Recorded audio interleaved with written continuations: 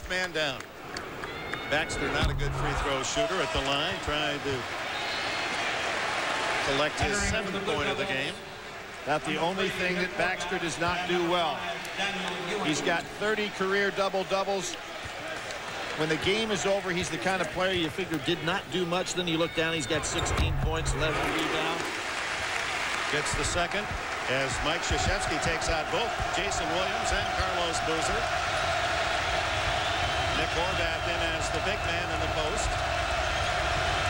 And Baxter's not even going to guard Horvath. See, he's playing a one-man zone down inside. Good move. Dante Jones pulls up for the jumper and connects. He has his first basket of the game. That was a mistake by Mouton trying to double down on Horvath. You got to figure that Baxter can handle Horvath by himself. He allowed the open shot for Jones by going in there to help out. Ooh, almost a blind pass, and a good job done by the Maryland Terrapins to maintain their control. Showed you what a great soft bounce pass that was. Mouton, he's the one that got Maryland kick-started in this opening of the game, and he now has a dozen. Mouton only had 6 points in that first Duke game, but playing extremely well today. Jones and Blake steals it. No foul, and Blake to the other end. Shouldn't have been a foul. Good clean play by Blake, who is putting on quite a show here today. They're going crazy in the Maryland student section. Look at that sea of red as they celebrate a 19-point lead. Dunleavy blocked by Mouton. They're going to call a foul on the play. Blake, who last year set an assist record here at Maryland and is working on becoming the all-time career assist leader as well. He's got 10 today, Billy, so he needs only four more to pass Keith Gatlin. School record at 649, and Blake will do it in 3 years. He's only a junior out of Miami. You know, he even has an opportunity, if the rate is going, to catch a Bobby Hurley or an Ed Cota for the ACC league. And the national league. Hurley is the all-time. The ACC actually has the top 3 all-time assist men career-wise in NCAA history.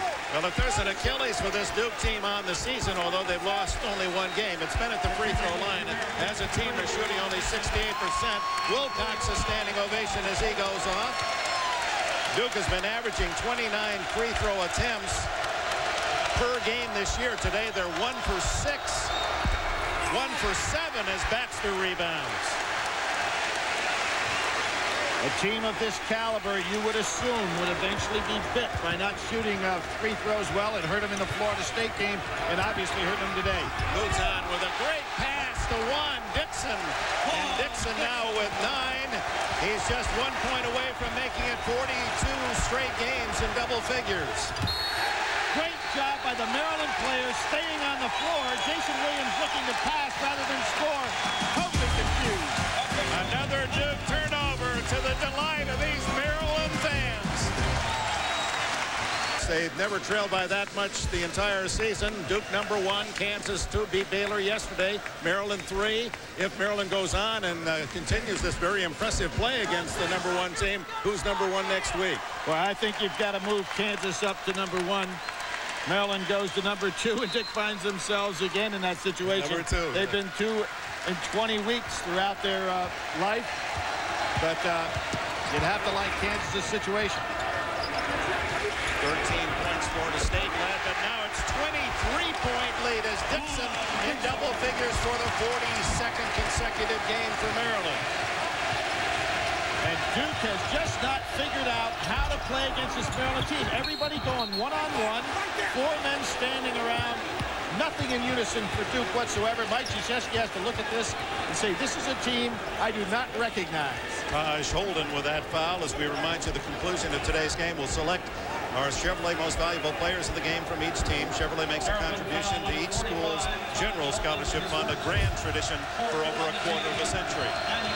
This is Daniel Ewing, the 18-year-old freshman from Missouri City, Texas, and he falls into that pattern for Duke. They're 1 for 8 now, 1 for 8 from the free throw line as Holden goes out. Well, I mentioned that Maryland is 19-0 when they shoot a higher percentage than their opponent. They're 32-0 when they commit fewer fouls than their opponent. And another miss And a foul on the push-off by Carlos Boozer. This is just a remarkably stunning game by Maryland. And for Mike Krzyzewski, must be wondering, here we're averaging 92 points a game this year, losing only once, that by 1 at Florida State, and only 39 points scored. We played almost 30 minutes. And Dick, since their loss to Florida State, they've actually even been doing better than that. So this is really a turn of events. Yeah, every backdoor cut. Beautiful pass, and Wilcox is fouled by Boozer. Wilcox with that ability to stay in the air for a long time, and great hands that he has even on the move. Third foul on Carlos Boozer. Part of the strategy for Gary Williams coming into this game, knowing that he had superior depth at the big man position down in the hole. He has 4 that he can play, was to try to get Boozer in foul trouble. Wilcox, as I said, was not a factor last year. But this young man is coming on so strong, and you really can envision by the time this season is over, will there be a better twosome inside than Baxter and Wilcox? I don't know about that. Collison and Gooden probably, but not many others. Wilcox with 17 to lead Maryland, plus 10 rebounds. A double-double for the sophomore. Ewing had the shot, should have taken it. Dunleavy is fouled by Wilcox over the back. That'll send Mike Dunleavy to the line for a pair. Wilcox has his second foul. Well, Wilcox has proven to be more than a matchup than I expected for Dunleavy. Dunleavy took him outside early in the game, but what has really broken down for Duke is without Jason Williams getting any penetration, so that then Wilcox would have to help out inside. There have been no kickouts for wide open threes. There's the 3-man punch for Duke, and all of them having trouble getting on the scoreboard. Dunleavy had 10 in the first half. That's his first point in the second half. 9.5 minutes in as Dad watches. Well, they have the first, the third, and the 5th leading scorer in the ACC in this threesome. They're not getting it done today. 64-41. Wow! Are you kidding me? Dixon, with everybody watching, and the Duke team gets a full-court pass from Wilcox. He's showing us some versatility we saw yesterday in practice. Jason Williams, who has had trouble scoring, finally gets 2 here in the second half, has 9 for the game. No excuse for Duke to be beaten on a pass the length of the floor as they just were. Mouton off to Nicholas. Inside to Wilcox. He wants the ball. Absolutely. That's why. 19 for Wilcox. Dunleavy has no chance whatsoever to play him down in the low post. And Wilcox has proven to be pretty good outside defensively. Boozer with the left hand. One of the few times today we've seen Duke able to get the ball into Boozer down in the low post. Finally in double figures, Carlos Boozer, the junior from Juneau, Alaska. He has 10. I think Wilcox getting a little tired right now. Oh, no. Well, there he is. He missed the easy slam, and it comes all the way out to our position at midcourt.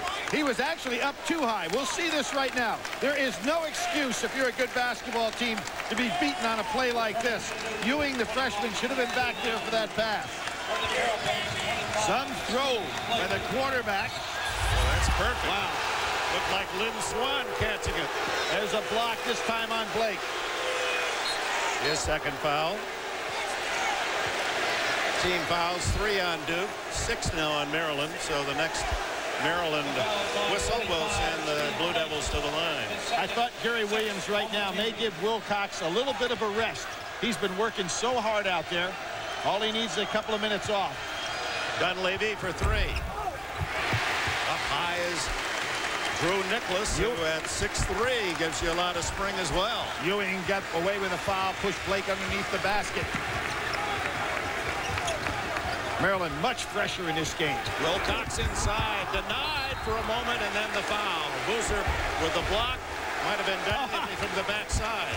I don't know if fans saw that, but he threw the ball over his head without looking at the basket, and it went in. Obviously did not count. Dunleavy has his third foul now. Everything going right for Wilcox.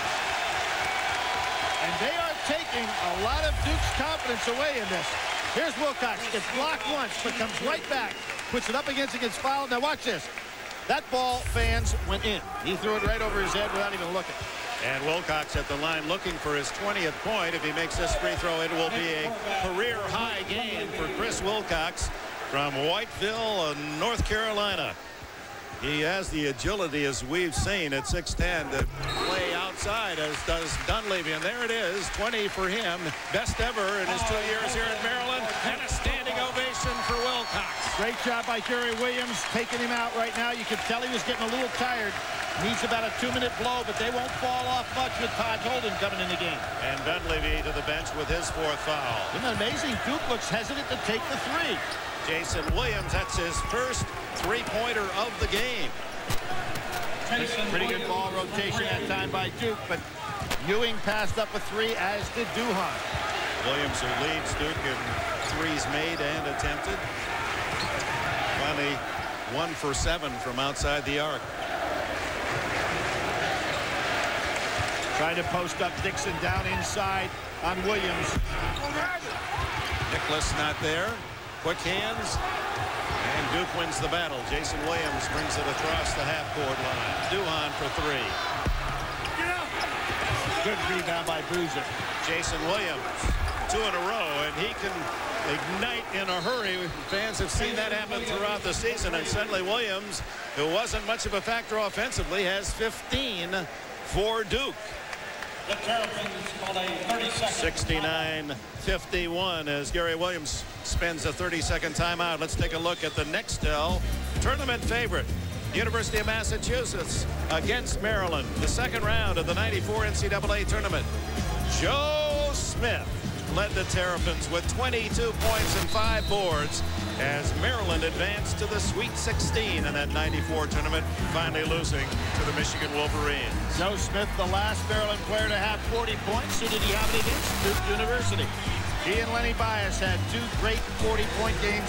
Bias with 41, and one of the great efforts ever seen in the Atlantic Coast Conference. And Joe Smith, the great inside performer, had 40 against Duke as well. Duke pulling to within 18 with 8 minutes to go. Remember, a year ago with 54 seconds left, Duke made up a 10-point deficit. And boy, what is happening with Dixon going down the low post? Jason Williams really having to work down inside. And here comes Williams, 2 straight threes, and then the behind-the-back pass to Ewing. And a little run here for the Duke Blue Devils. And a foul. Holden late getting there. Wilcox with that 2-minute sit-down is coming right back in. And a reminder, coming up next, final round coverage of the LA Nissan Open from the Riviera Country Club in Pacific Palisades, California.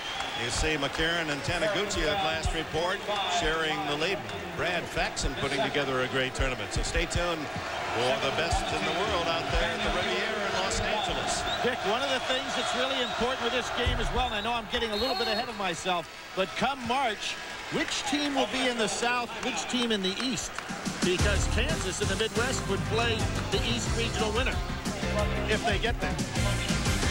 Cole Fieldhouse, Maryland enjoyed that 25-point lead, and just like that, Jason Williams and company, they get red hot. 11-1 run. They've gone from 25 down to 15 down. There's time left. But Wilcox back in the game, and you'd have to figure that that was just a little change in action there. I really feel that the superior team from start right up to this point has been Maryland. I think they're gaining a lot of confidence as to how they've been able to handle Duke on the defensive end of the floor. I want to get you back to that #1 seed business. As Maryland and Duke apparently both will earn #1 seeds. Kansas certainly will at this point. At least at this point, and the way things are set up is that the team in the East would play the team in the Midwest in the semifinals of the Final Four. So we could have had, going into this week, a #1 Duke against a #2 Kansas. If they all won out through the semifinals. A long way to go, and we certainly learned today that nobody is going to go ahead and vote their way through this NCAA tournament. Duke's inbounds pass, this time to Wilcox. The last time Wilcox went full court as Duke was sleeping for a full court layup. Everything going wrong for the Blue Devils. Horvath with his back turned, not seeing the man, the ball, and the passer, and gives up an easy play. Wilcox having a sensational day. Horvath's 3rd foul, the 3-point play converted by Wilcox, who has 23 points and 11 rebounds, and a career game for this young sophomore. And now what we're seeing Williams do is to get back to that crossover move and start challenging Blake. And what's helping him is Duke is not setting solid screens. He's kind of in a clear-out situation.